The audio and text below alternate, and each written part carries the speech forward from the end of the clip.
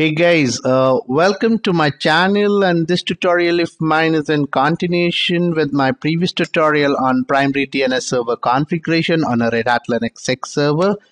There are a couple of things that I personally believe need to be addressed post DNS configuration when it comes to configuring the DNS clients, and each one of us know that etc-resolv.conf is the file where you put the entries for your domain name and your name servers from where the IP to host and the host to IP lookup needs to take place. Now, the contents of etc-resolv.conf are, you expect them to be permanent indeed, right? So whatever you have populated there, it should stay here. But sometimes it is impacted and affected by the network manager configurations that are at times enabled in the Redhat Linux 6 server, and might be impacted by if any of your interfaces is using a DHCP client. So let's see how we go about making the contents of etc-resolv.conf, and what are the most likely reasons why this file doesn't stay static and persistent across reboot. So let's see that.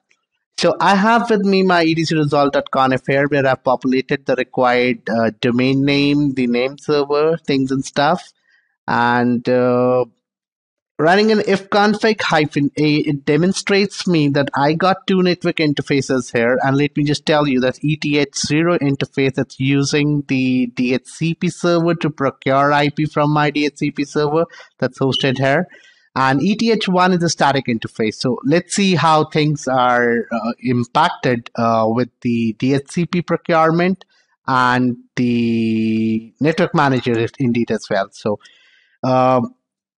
now, let me just restart the services for the network. So say IC service network restart, and let's trigger it out. Let's see how well it goes. So I have restarted my network service, and let me just cut the contents of etc-resolv.conf. And you see that the contents of etc-resolv.conf is changed indeed. Now, this is not something that you want to happen when you are using say a DNS server, and you want the contents of the etc-resolv.conf to stay static. So the first thing that you need to do is to check the status of the network manager service that's there in your server. So we do service network manager status, and this service is running. So this needs to be stopped. Now, what network manager does is that any of the configuration files that are there in etc sysconfig network-scripts, and if you have specified any of the IP addresses or the DNS addresses there in those configuration files, network manager automatically read those configurations and populate the etc-resolv.conf contents as well. So we need to stop this. Service network manager, and let's do a stop and check config --list network manager. Let's do that, and let's just make this change persistent. Check config network manager off, and let's just trigger this. It's now off in an off state across all run levels. So that's the first thing that needs to be done. Now let's restart the network services again. So it's service network restart, and let's see what momentarily happens. So it's gonna take a little while, and it's done. Beautiful. Let me just cut the contents of etc-resolv.conf now. Just see the difference. I'll just scroll it up for you. When I restarted the network services for the first time, it says cat etc-resolv.conf, and here you read this file has been generated by network manager. Now we have disabled the network manager, but still if we restart the network services again, it says that it's been generated by the DHCP client script now. Now let's traverse to etc sysconfig and put a it says config and network -scripts, and let's do an ls-l here. So for ifcfg-eth0 is the configuration file for the eth0 interface. ifcfg-eth1 is the configuration file for the eth1 interface. So let me just cap the contents of this file. And if you see here, the boot protocol is specified to be DHCP. That means this will pick up the entry from DHCP. Also, this nm underscore control is there for the network manager, although the entry has been commented out.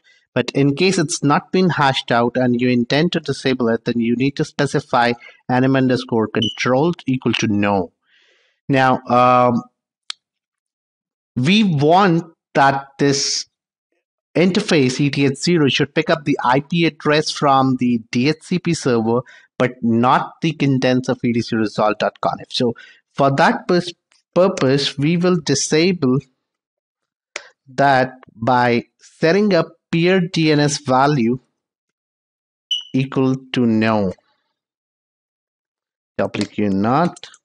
And let me do cd etc and ls-l resolve star, and this is the file where I have copied the entries that are that are supposed to be there in a correct manner. So let me just copy the contents to etc-resolv.conf for this file, resolv.conf and resolv.conf.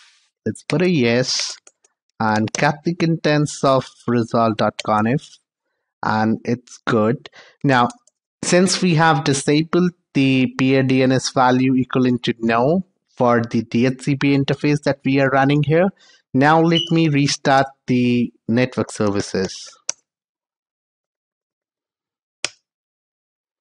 And let's see what happens momentarily.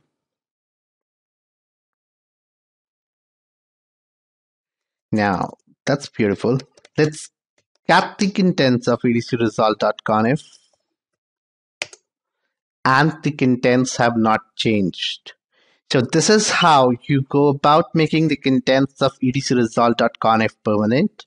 The first thing is to disable the network manager, and the second thing that comes into picture is disabling the DHCP enabled interfaces to take DNS value by putting up that peer DNS value equivalent to no. You do want to take it the actual IP, but not the DNS.